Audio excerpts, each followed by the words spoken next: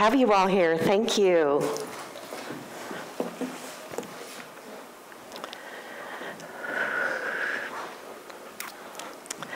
In my mid-20s and late 20s, I started to do quite a lot of personal growth work. And I was also attracting a lot of other people that were doing the same work.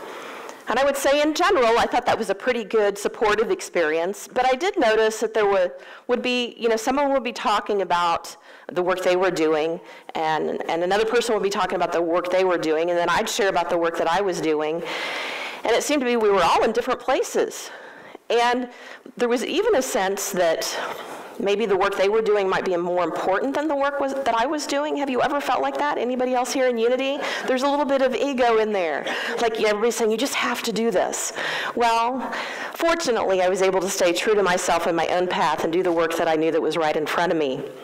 But I'm also really grateful that, I was asking the question in that time when I was talking with other people, that I was wondering if I was doing growth wrong because somebody else was doing something else. Can you do growth wrong? Well, the answer to that is no. Obviously not. We all have our own journey. So I was very excited when I found what I call my first map of the human condition. And I was acknowledging the fact that there are 4 different sectors in which human beings grow. And I've shared this with you before. This is a very simple version, and I'm going to add to it today. So we grow mentally, physically, emotionally, and spiritually. And I noticed, in my 20s and 30s that I was kind of jumping around between these different sections, and even realizing that I had to do growth work in one section, maybe before I could even do growth work in another. They're all interconnected. They're not independent.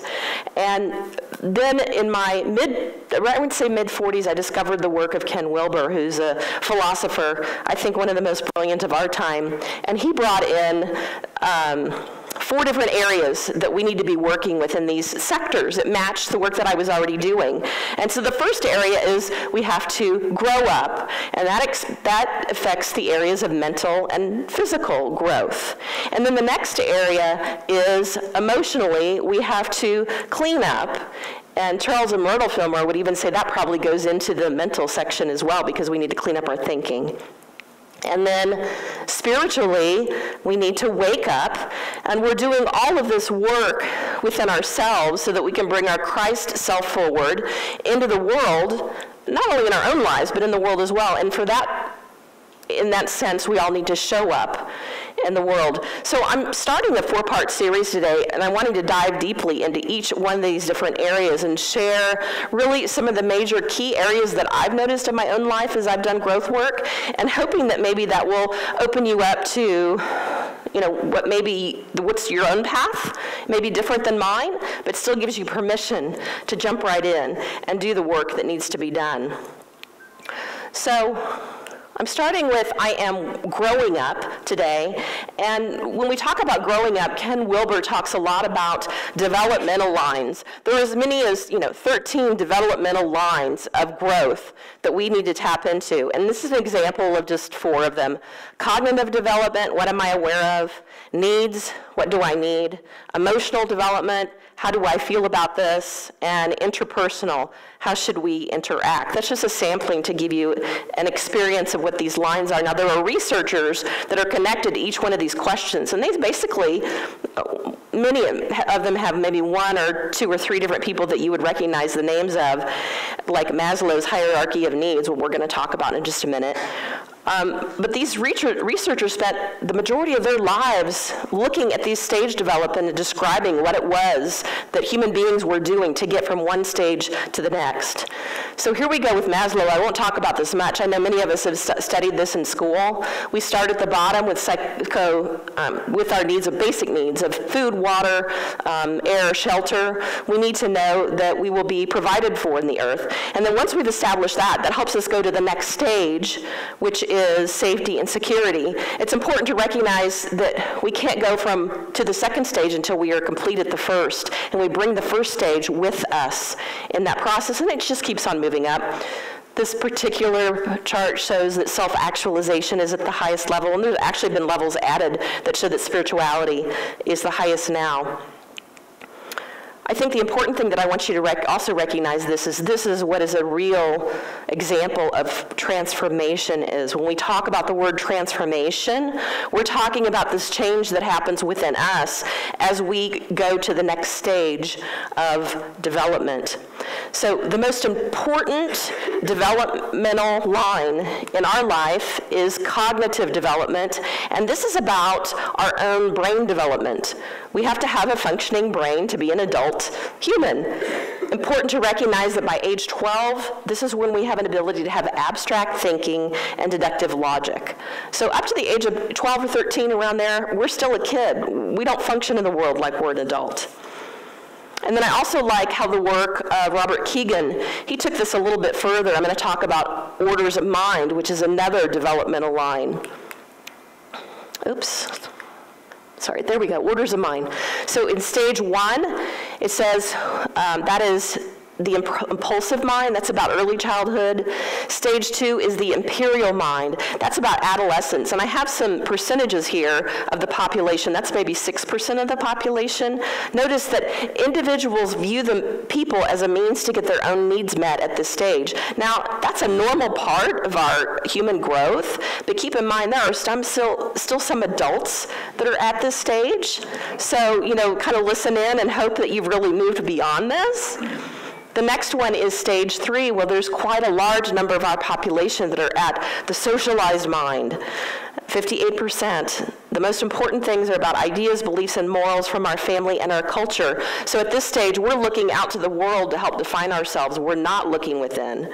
And it says that we do look for external validation. So for instance, if I was taking a math test and I feel like I had mastered the material, it was not enough for me to acknowledge that I'd mastered the material. I would need to get the A on the test to tell me that I had mastered the material. And at this point in time, we also don't have an independent, strong sense of self. So you might already know what the next level is. I'm guessing many people in this church are in this space. The self-authoring mind. This is 35% of the population, which I actually think is quite a large number. So at this stage, we can define who we are and not be defined by other people, our relationships, or the environment.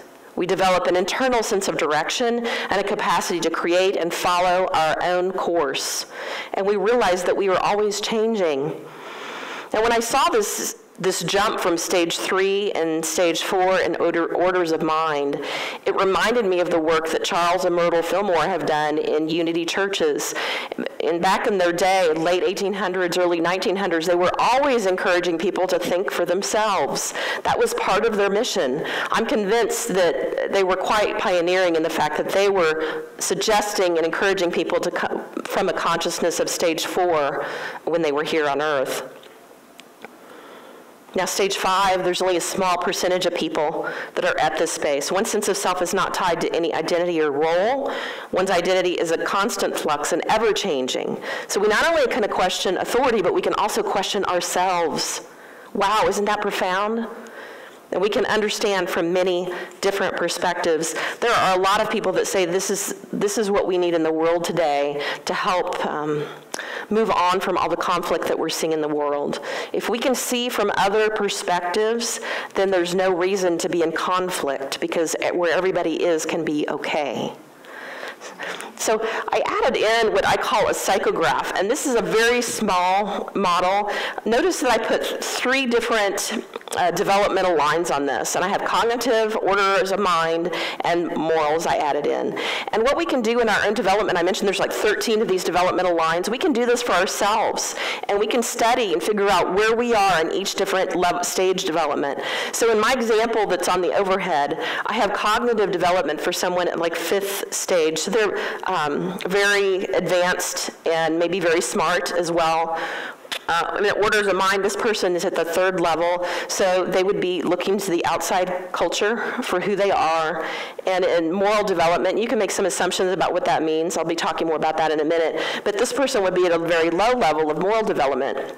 Well, in my own life, I was somewhat appalled when I started to learn about some of the things that happened during the Nazi occupation of Germany, and the fact that people were deliberately harming other people, and it was very intelligent people that were doing this, and I was puzzled, how can that be?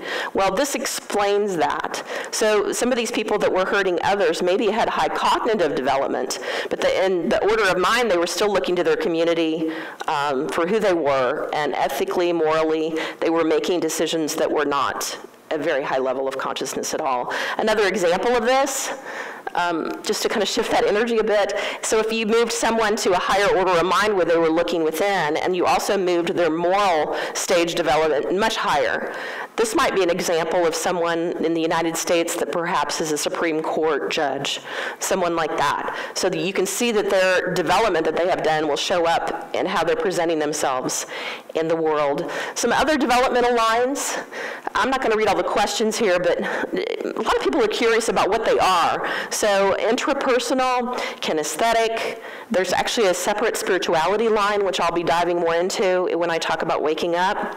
Aesthetics, volition, and I mentioned morals. Now, I do want to talk a little bit more about morals. And this is the work of Lawrence Kohlberg.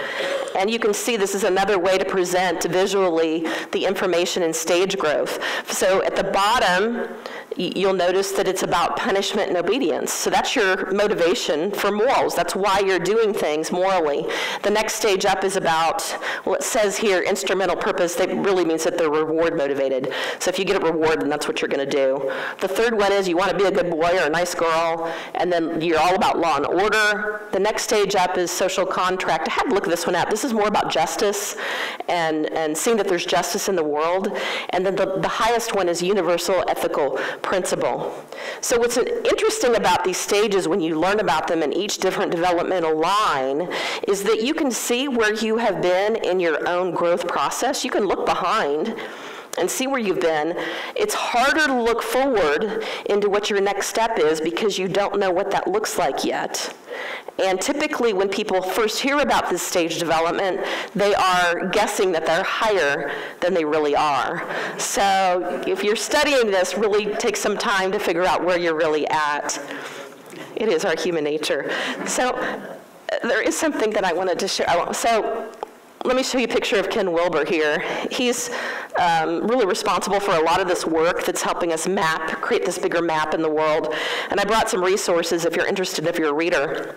One of these books is Integral Spirituality. It reads a little like a textbook, but I think it's easy enough for most people to understand. And then when this came out, people were saying, well, this is so profound. Can you make something, your concepts are great, but can you make it easier to understand? And so he came out with this book, which I actually recommend the most, I think. It's great big print and lots of pictures, and it helped explain what he's doing. And I just love the book, The Integral Vision. I recommend that. And then also the last one is Integral Life Practice. So once we identify that there's all these different sectors and areas where we can grow, we really need to step into practice in terms of, what is the work that we're going to do so we can grow. So those are all resources for you if you're interested in checking those out. I'll give you an example of one of the practices. Not all the practices are difficult. They can be very simple. So I want to do a little motivation practice with you. So center yourselves and put your hand over your heart. This will be a very short, reflective time to look within yourself. I want you to think about something that you want to create in your life, something that you want to bring forward, some real desire that you have, something that is on your heart that you want to create. So when you come up with what that is, I want you to think about what is my real motivation for why I want that. And it might take some thinking. Can you tap into that energy?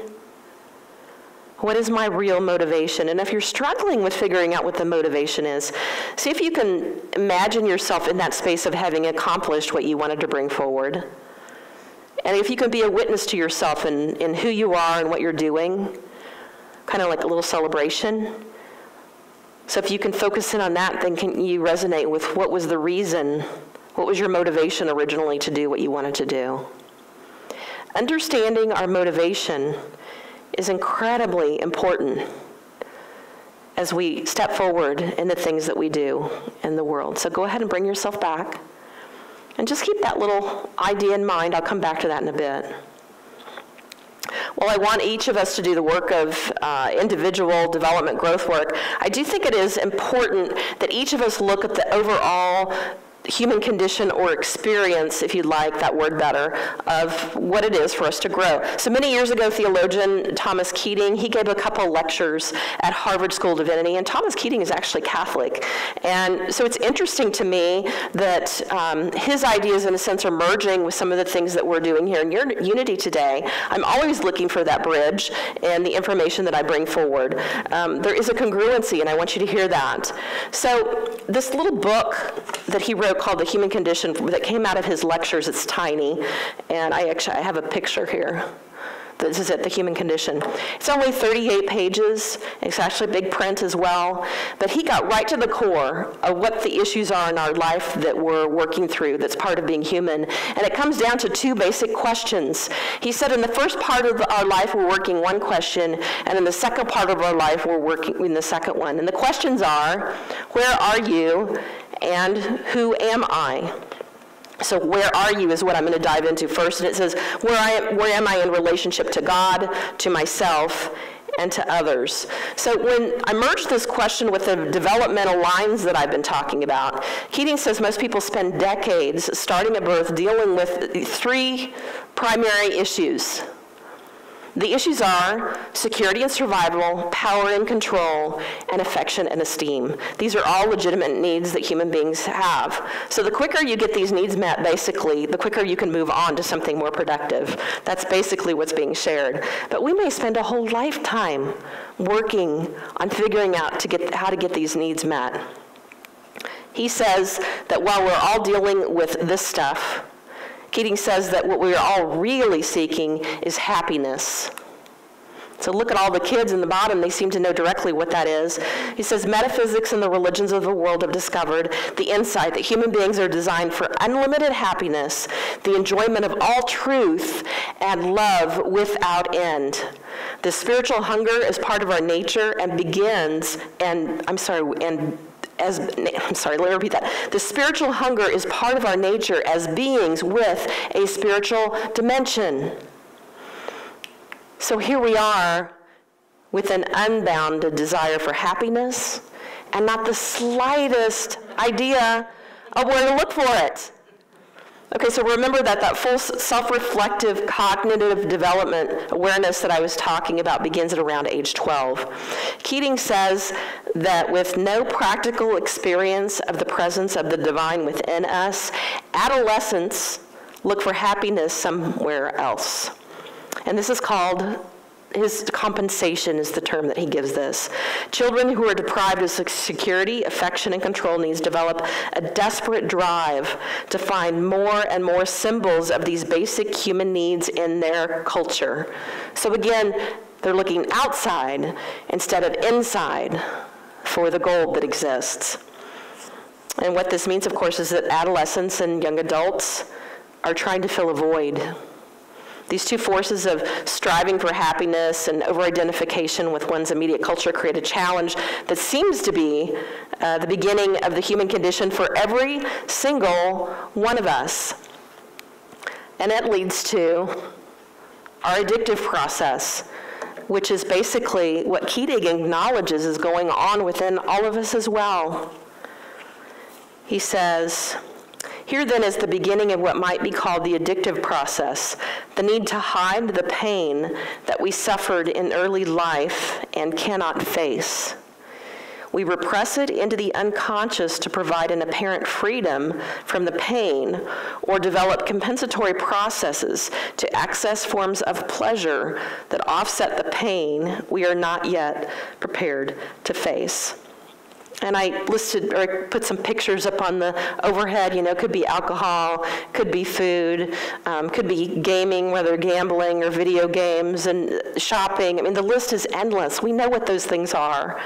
And it's all about stuff out there and avoiding our pain rather than diving deeply and healing and harnessing the Christ that's within ourselves.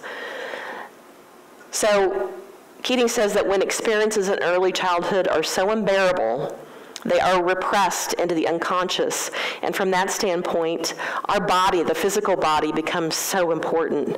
The body seems to be a kind of warehouse in which all of our experiences, the whole of our lives, are recorded. The buried pain that we cannot face is the birth of what Keating calls the homemade self, or the false self. And we do talk about that quite often in Unity. There's a false self and a true self, and the truth self is our divine nature, the Christ within. So let me share this. I'm talking mostly about the false self now. He says the false self is deeply entrenched. You can change your name and address, religion, country, and your clothes. But as long as you don't ask it to change, the false self simply adjusts to the new environment. And he gives an example from his own life. He says, for example, instead of drinking your friends under the table as a significant sign of self-worth and esteem, if you enter a monastery, as I did, fasting the other monks under the table could become your new path to glory. So in that case, what would have changed? Absolutely nothing. So this is why we need the awareness and consciousness to see what we're doing on our path. I'll be talking more about that false self, true self dynamic in future talks in this particular series. But for right now, if you're identifying with that false self, I just ask that when you're aware that it shows up to be peaceful about it. This is the human condition, and there is a path to grow out of that identification. You know, if you're willing to do your own personal work, which is why I'm talking about this.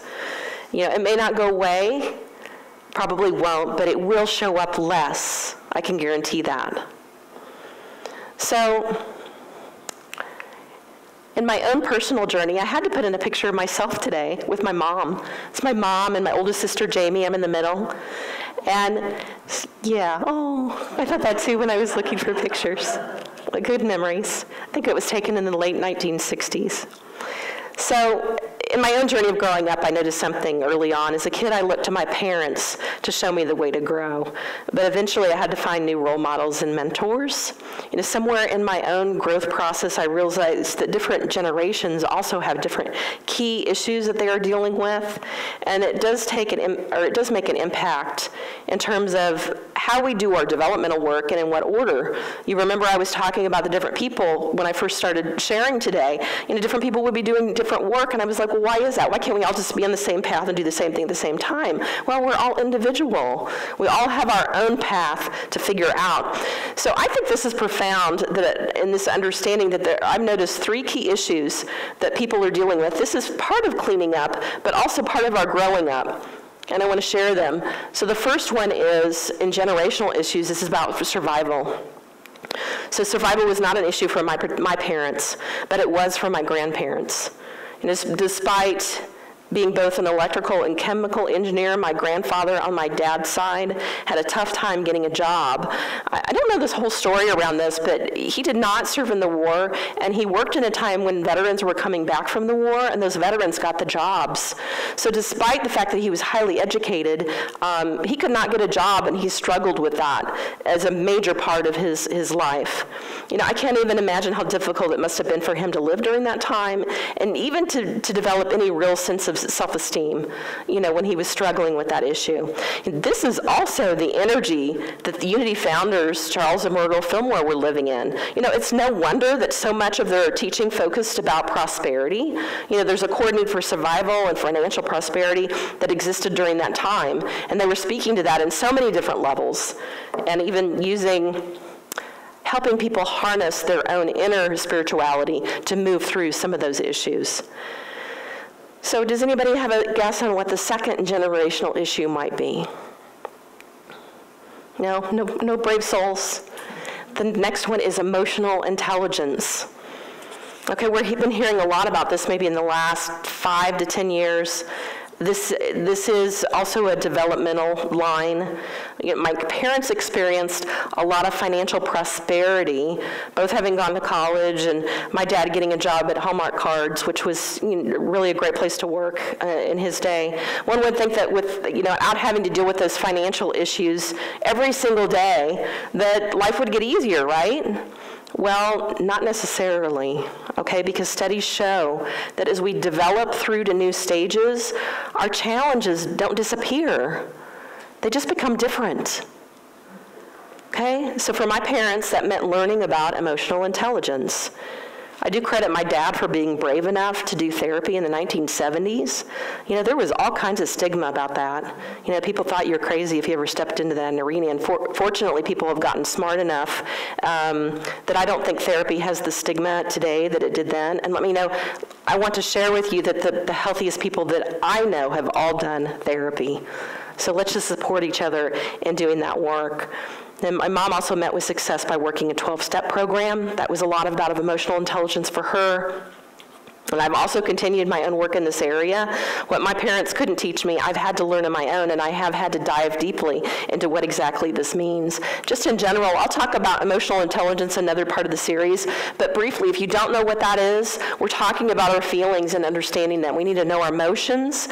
We need to be able to manage our emotions. We need to be able to motivate ourselves. We need to be able to handle relationships, and we need to be able to recognize emotions in others. And bottom line, if I can't recognize my own emotions, you know, how in the world can I share that with other people and be in relationship with them? So this first step is really to recognize your own emotions and put a name to them. As I mentioned, emotional intelligence is a developmental line, and Daniel Goleman is the person that's done so much research on that. And if you're interested in exploring that, he has a book called Working with Emotional Intelligence that I think is even better than his first book. He gets more specific about the work that you can do in that area.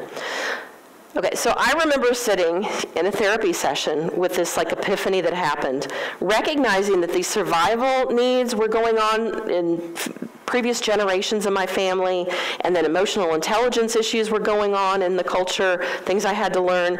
And then I asked one of my mentors and therapists, his name is Reverend Dr. Alan Gatewood. He is brilliant. He's a theologian and also a therapist. And I asked him, you know, there's another issue. What's the next issue? Because I have kids, and I'm wondering what they're going to be dealing with. Does anybody know what the next issue is, or want to guess? Well, that's a piece of it. But as far as the big issue that we need to deal with for this generation is entitlement. Okay, we know it when we see it. So Dr. John Townsend says entitlement involves two distinct issues. I am exempt from responsibility, and I am owed special treatment. So this is a much bigger issue that I actually want to get into today. But I do think it's, yeah, much bigger. I think we need to be able to recognize entitlement when we see it. You know, in a talk at Saddleback Church, Townsend shared a story about, to identify maybe a way that we could see what entitlement is. And there was a man that went in for an interview. And the interview was supposed to be 40 minutes. And the man, after 20 minutes, the interviewer said, well, I don't think that you're fit for this job. And I think we'll close the interview here. And the person interviewing got upset. He said, well, I thought this interview was supposed to be 40 minutes long. And the interviewer said, well, sir, you've been texting on your phone during this entire interview. So I'm assuming that you're not that interested in this position. And so this man really thought that he might get the job interviewing if he was texting? So again, it's an example of entitlement. So by sharing these generational issues, I just want you to be aware that some folks that you know are in that survival space.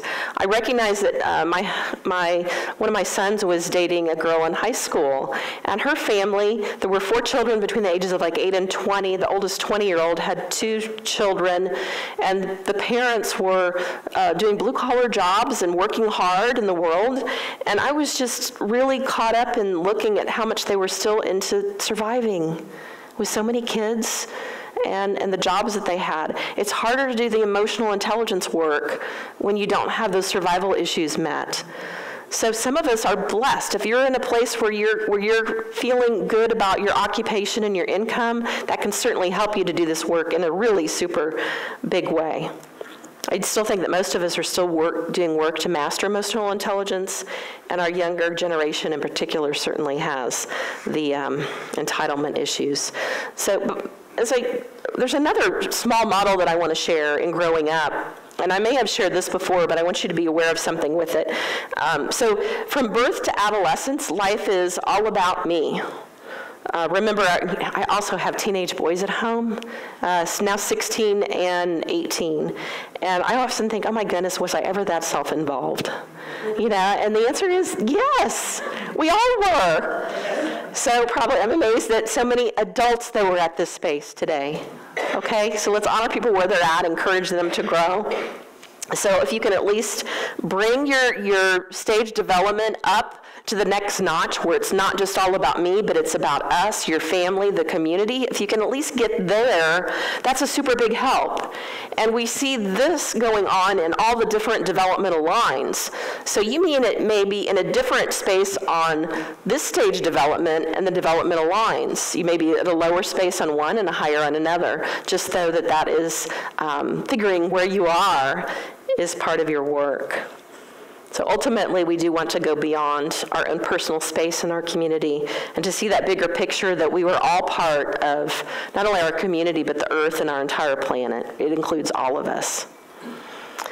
And finally, I do want to really offer my thanks for those of you who have made a super big commitment to do your own personal growth work. You are not only helping yourself, but you are serving every single person here when you step in and do this work. When one person learns and changes, there's this incredible ripple effect that happens, and it goes out far beyond what the eye can see. So your consciousness, your transformation from one stage to the next has an ability to change your consciousness, and it can change the consciousness of every single person around you, including every person here in this church. So thank you for your dedication, for being willing to grow. I'll be continuing with this series through May and June, and the next one is on May 26th, and I'll be talking about cleaning up. So God bless, and I honor you in doing your work. Thank you.